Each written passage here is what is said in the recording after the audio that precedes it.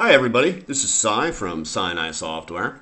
We're joining up with our friends at Novedge, and we're going to be doing a webinar on our new Disperse plugin for 3D Studio Max. So what we're going to do is we're going to go through, we're going to paint up a practical scene and show off all the new features that we've added into Disperse, and then also take some questions at the end. So if you haven't heard of Disperse, Disperse is our painting tool in 3D Studio Max.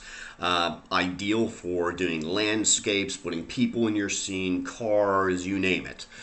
Essentially, as you paint, as soon as your paintbrush stroke is done, it just dumps it right into a full mesh. So it's one single mesh. It would be very similar to like a scattering program.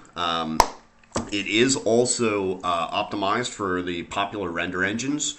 We're working with Corona right now. V-Ray is done, so if you were to have this many V-Ray proxies in your scene and rendered it, you'd get the same exact memory management that you would get using Disperse. So pretty much you're not going to see a bump at all in memory rendering these scenes.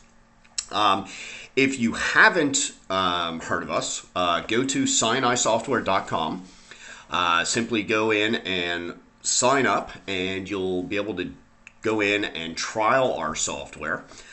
Just simply log in, go to software users, and click on the orange button, say trial. We also have a practical scene, this actual scene here, that you can download and play around with.